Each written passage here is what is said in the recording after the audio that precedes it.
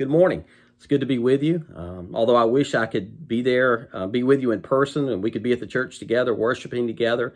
We're obviously not able to do that right now, but I'm thankful that we have this technology that we can still share together.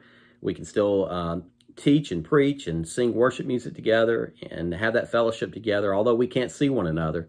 But I'm thankful, again, for the technology. I'm not an old hand at this. This is not something, this is out of my comfort zone.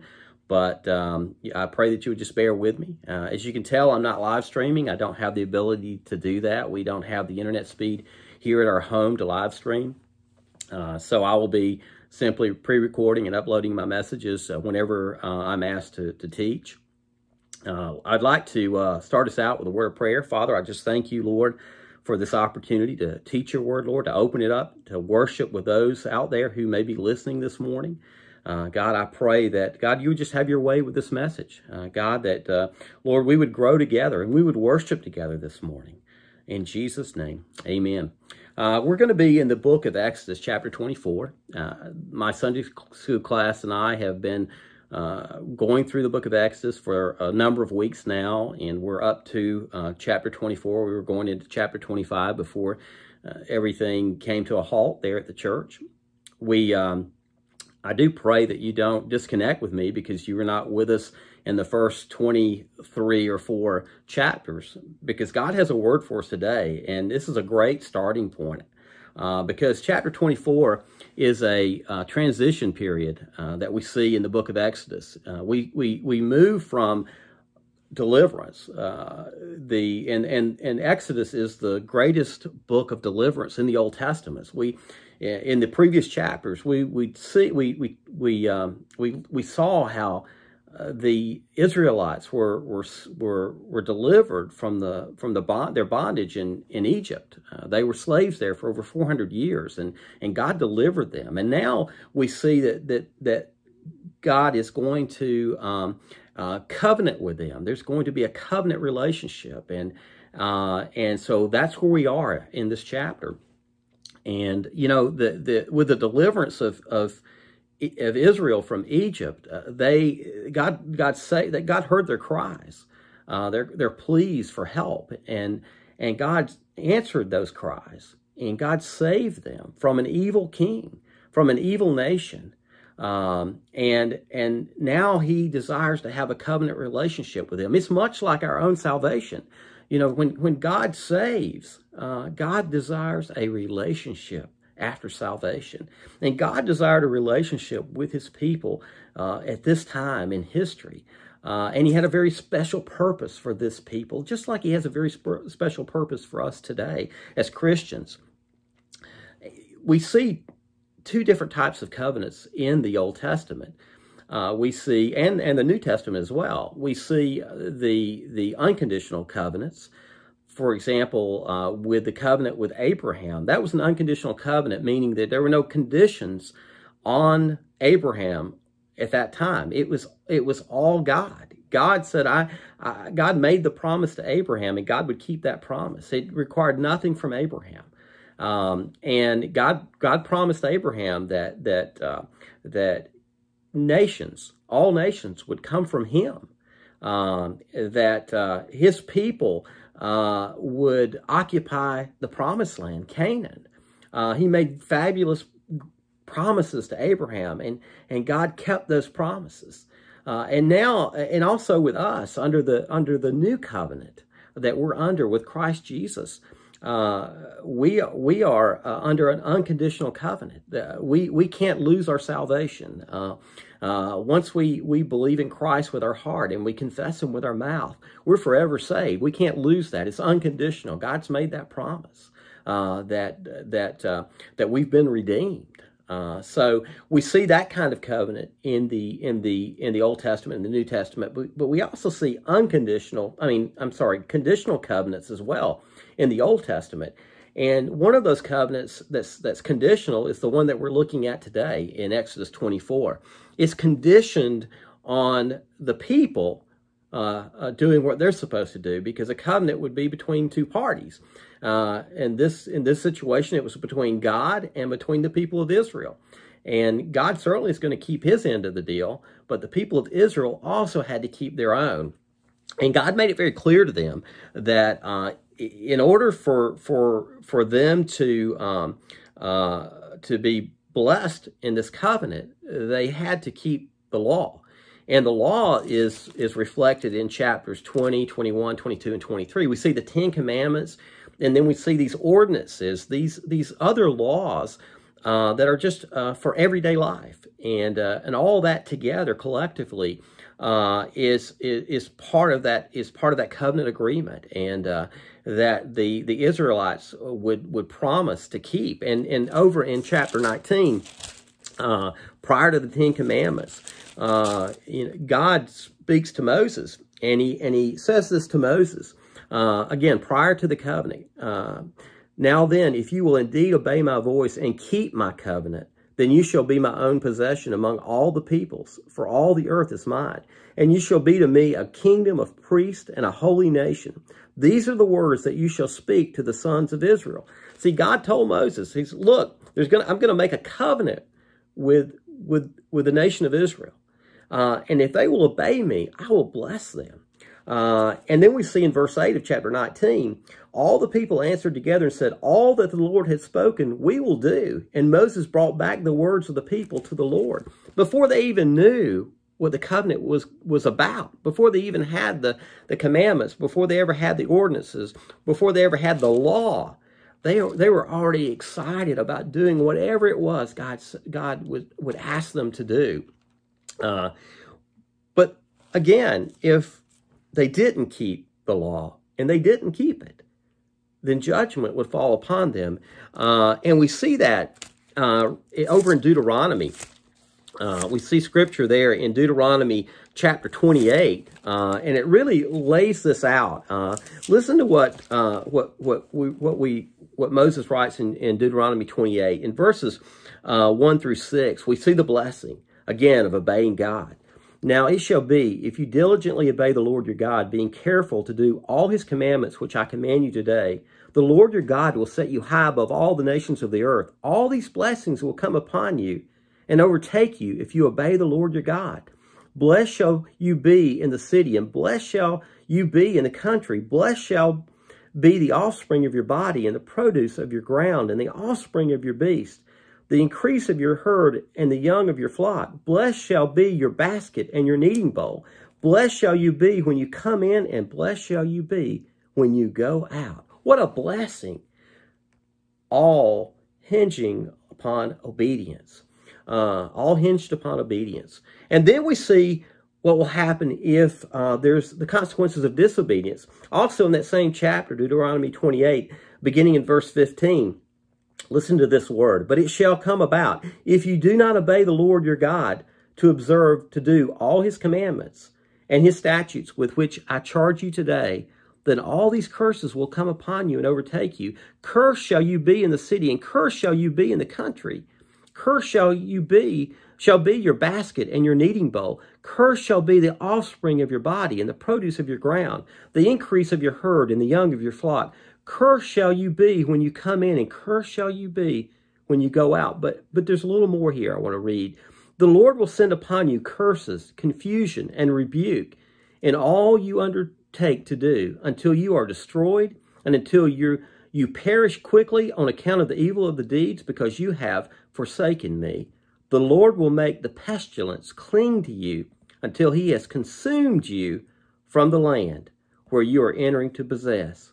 The Lord will smite you with consumption and with fever and with inflammation and with fiery heat and with the sword and with blight and with mildew, and they will pursue you until you perish. Wow, what a word from the God. Blessings come with obedience. Curses come with disobedience. You know, as Christians, we're under the new covenant. It's different. Our covenant is unconditional. God's love and salvation and our salvation through the blood of Christ is not going is unconditional. There's nothing that we can do to lose that love or to lose our salvation. God will never forsake us. He tells us that in His Word. But we clearly see, though, in Deuteronomy, God's attitude and judgment toward a people who forsake Him, who deny Him, and deny the truth of His Word. And what we see is great suffering, and we see great hopelessness that comes from that kind of ungodliness. And frankly, we see that all over the world today. We see a lost world out there that's suffering greatly in this hopelessness that they're in because they have denied God. Not only are they just simply disobedient, they have completely denied God.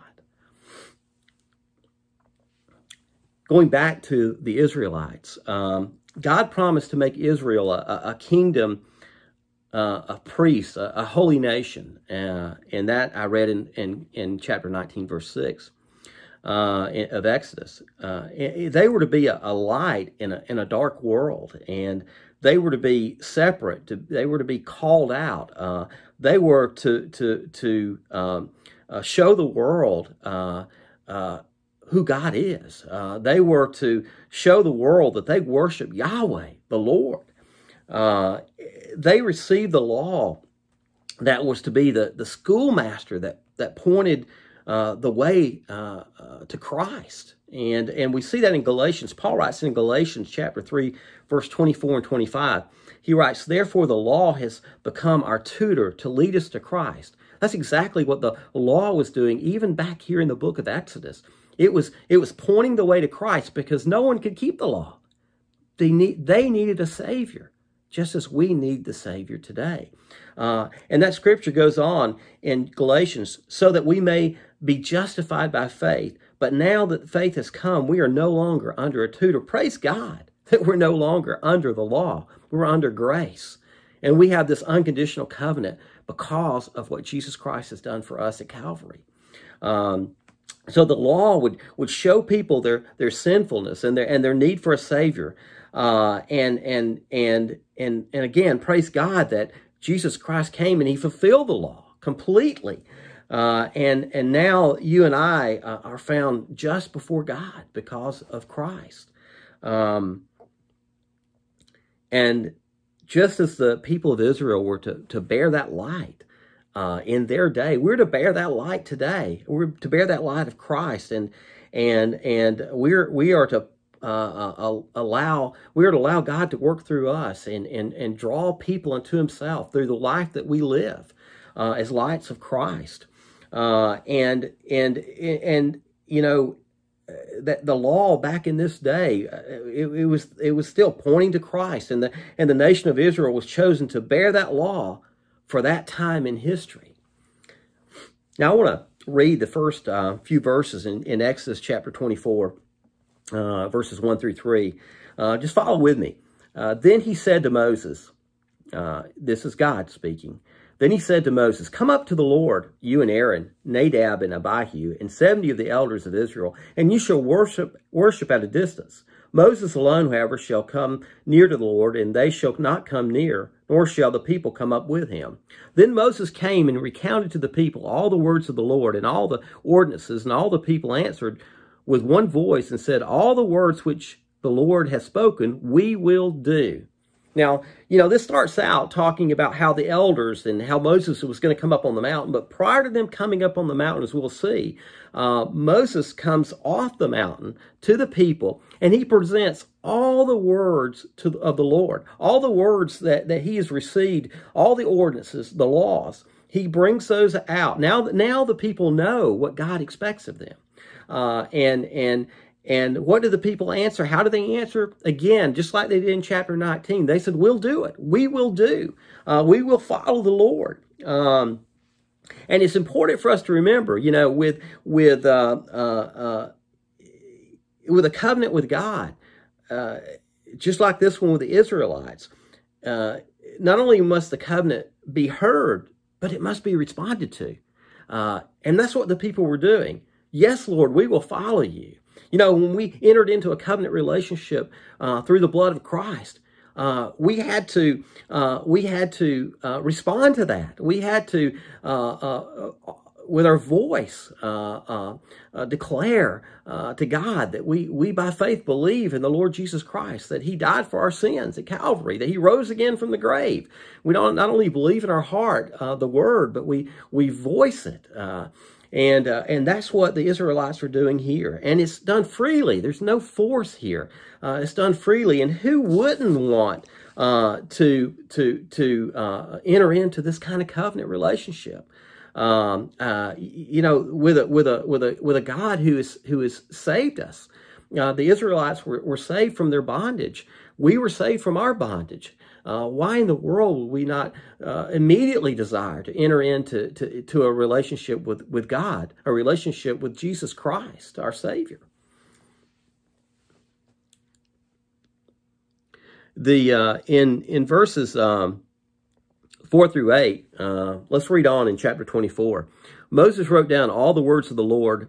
Then he arose early in the morning and built an altar at the foot of the mountain with 12 pillars for the 12 tribes of Israel. He sent young men of the sons of Israel, and they offered burnt offerings and sacrificed young bulls as peace offerings to the Lord. Moses took half of the blood and put it in basins, and the other half of the blood he sprinkled on the altar. Then he took the book of the covenant, and he read it in the hearing of the people, and they said, "All that the Lord has spoken, we will do, and we will be obedient." So Moses took the blood and sprinkled it on the people and said, "Behold, the blood of the covenant which the Lord has made with you in accordance with all these words." First, we look at the first thing I want to look at here in this section of Scripture is that Moses put God's words into writing. And this is the book of covenant. And we see it described that way in verse 7. It's the book of the covenant. And it is a permanent and accurate recording of what God expected of His people, what God said and what God expected, and what He expected to be taught from generation to generation. It is like His word today that we are so blessed with. God has given us His word. It is a true and accurate word of God. And God expects us not only to feed on it, to feast on it ourselves, but to teach it to our children and our grandchildren and to all who will listen. It is to be passed down, this word, from generation to generation. And now we also see in this selection of Scripture, we see the ratifying or the formalizing of this covenant agreement between God and His people, the Israelites. And what is the first thing that we see here in the Word? We see that there's an altar built. The first requirement that the nation go to the altar and offer sacrifices. And the altar we see is built with 12 stones, with each stone representing one of the tribes of Israel. And that symbolized the entire nation coming together at the altar and making sacrifices to God. And that's so important because while this was a covenant with the nation of Israel, it was very much a covenant with each person in the nation of Israel. So we never should lose sight of that. God wanted a relationship with each individual, just like He wants that relationship today. It's not that He just looks at an entire collective group of people. He desires a relationship with me, just like He desires a relationship with you, although collectively we are His church. And that's what we see here in the book of Exodus. And then at the altar, what do we read about? We see that there are burnt offerings and peace offerings made to God, and those burnt offerings were entirely to God, where we would put the bull, the lamb, the goat on the altar and burn it down to ashes, and that was all for God.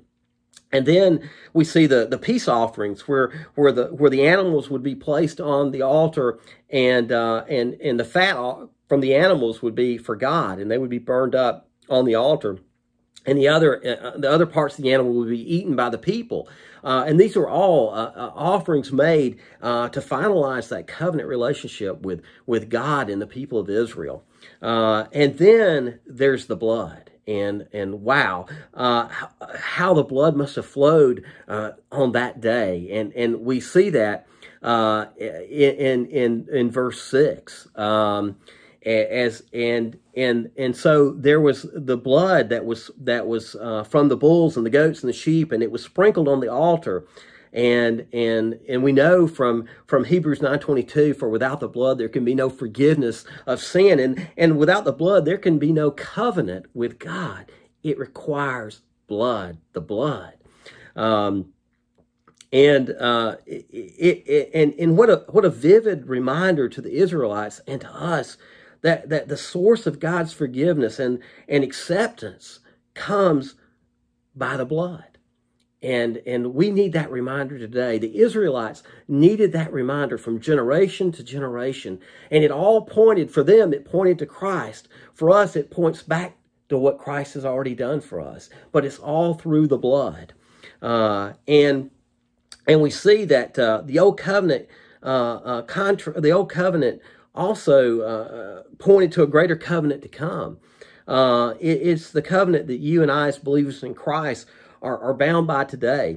And this new covenant that we live under, that we are a part of today, we see a very similar pattern to this covenant that we read about in the book of Exodus, a very similar pattern.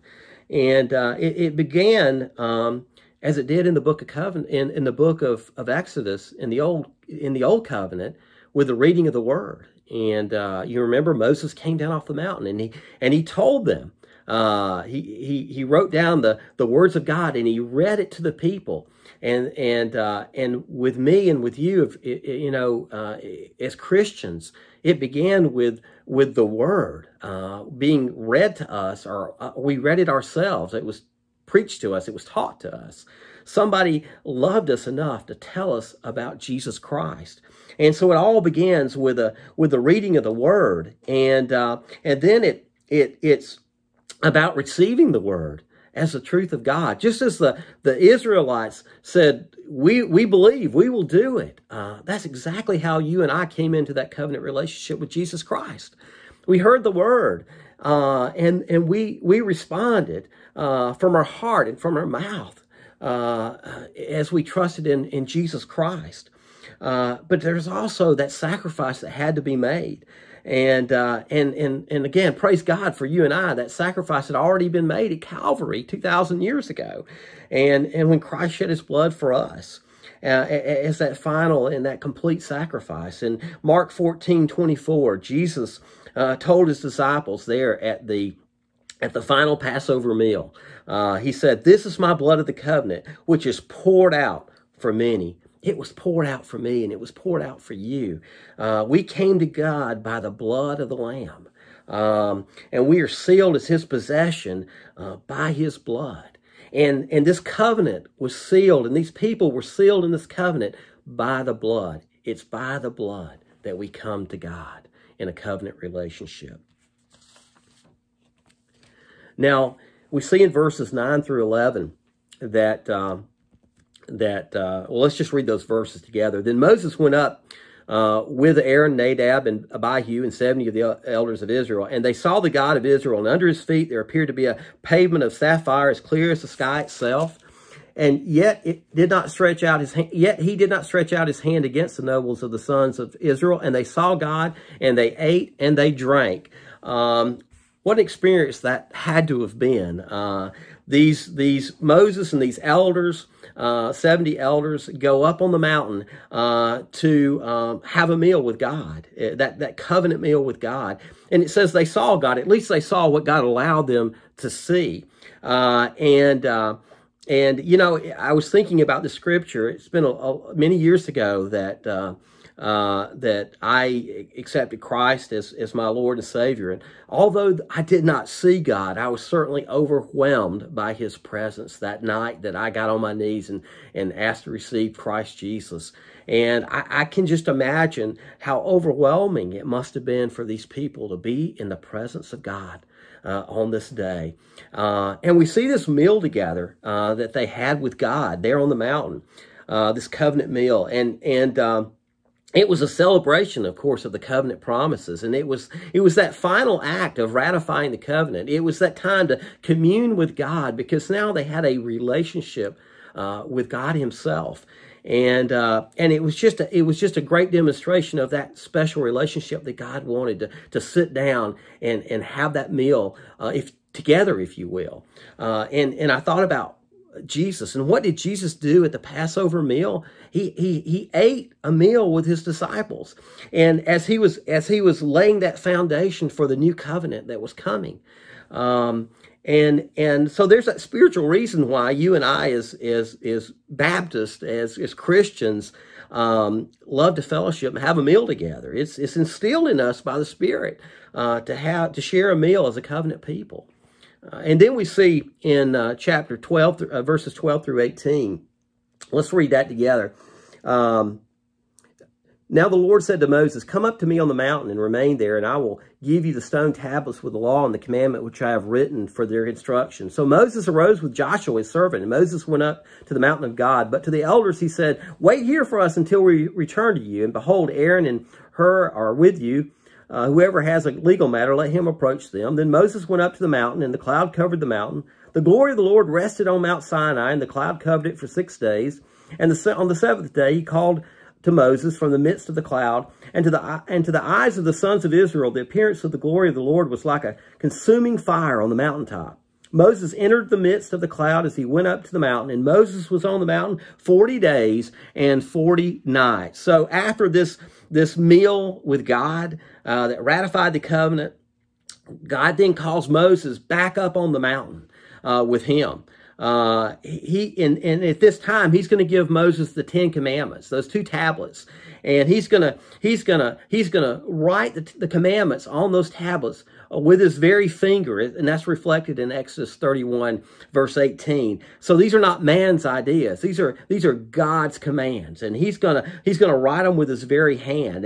And this time we see that Moses takes Joshua with him, and that's that same Joshua that's going to take over as the leader of Israel when Moses dies. He's going to be the man that actually takes Israel across the Jordan River into Canaan, into the Promised Land. That same obedient Joshua. So it's not by accident that Joshua happens to be with Moses at this time.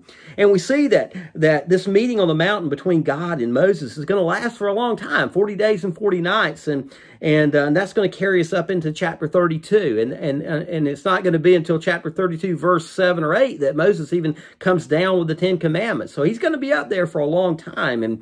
And we see that he's going to be in that up on that mountain, and when he goes up on that mountain, he's going to be in the Shekinah glory cloud of God, and that's as we read, the onlookers saw that as that consuming fire, and we saw that same consuming fire in chapter 19, where the Israelites saw that consuming fire as Moses spoke verbally to them and gave them the 10 commandments, and they had fear. They had a great reverence for God, and that's exactly what God intended to instill upon them so that they would keep his commandments. So we see that glory cloud. It's there on the mountain, and Moses is entering into the presence of God, and he's there for 40 days and 40 nights. And it's no coincidence it's 40 days and 40 nights. That's exactly the days and the number of days and nights that Jesus was in the wilderness. Just like Moses in the wilderness on Mount Sinai, Jesus was in the wilderness just prior to him being tempted by the devil, just prior to him beginning his earthly ministry. He was in the wilderness alone with God for 40 days and 40 nights. And what did we see Jesus doing in Matthew chapter 4? During that time, he was fasting. He was fasting. But listen, when we look at Moses here in Exodus, if we look at Exodus 34:28, what do we find? It tells us that Moses did not eat bread or drink water while he was on the mountain with God. How about that? You know, what a great way to get alone with God and to hear from God, by putting everything aside, by fasting in prayer. And that's what we saw with Jesus Christ. That's what we see right here with Moses. And while Moses was fasting, God provided the 10 Commandments. But God provided more than the 10 Commandments. He also provided the requirements, the instructions for worship. And we're going to see that in our next lesson as we go into chapter 25. We're going to see those instructions, those very detailed instructions, those detailed blueprints that Moses receives. But as we're running out of time, I want to close today with some scripture from the writer of Hebrews. And in Hebrews chapter 13, in verse 20, I want to close there today. If I can find that in my Bible, the pages are sticking together. Here we go. In Hebrews 13, verse 20 and 21.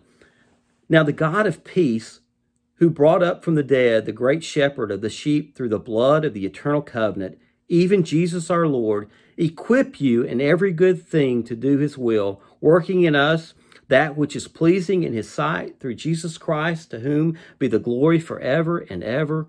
Amen.